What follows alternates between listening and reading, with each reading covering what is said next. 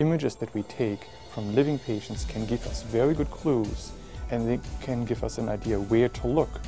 But to then get the better resolution, to study which cells are involved and which genes are involved that make up the cells, to really understand these more fundamental processes, we have to also go back to the real brains, not just the images. We have to go back to studying the brain in the brain banks, post-mortem studies, the studies of brains of patients who have passed away.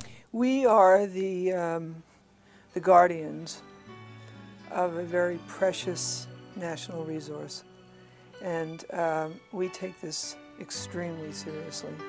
How we handle this tissue that we receive from donor families will influence the quality of the results that investigators all over the United States will receive as they use this tissue.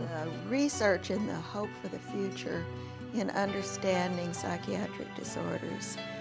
This is a step along the way in fulfilling that promise that one day we'll know the mysteries of serious mental illness.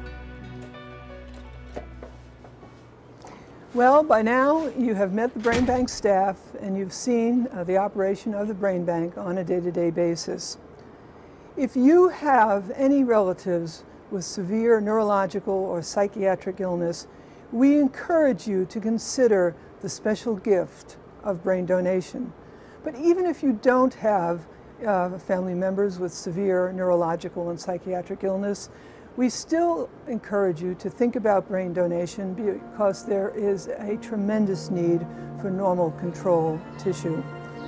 We'd like to thank you for visiting with us, and if you have any questions, please feel free to call the Brainbank staff at 1-800-BRAINBANK. They will be very happy to answer your questions and provide you with additional materials.